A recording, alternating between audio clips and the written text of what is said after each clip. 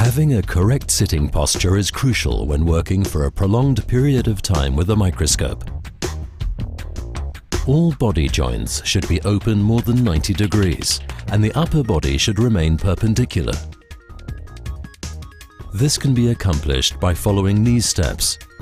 First, bring the seat to the optimal position. The feet should be relaxed and flat on the floor. Adjust armrests to help keep arms in a relaxed position. People of smaller stature can use a footrest to ensure an optimal sitting posture. Alternatively, an adjustable height table can be used. By following these steps, the ideal position for the workspace can be reached. This is often sufficient for short-term use with a microscope. If one is to use a microscope for a longer period of time, additional ergonomic elements should be used. This ensures that a microscope is adapted to the user and not the other way around.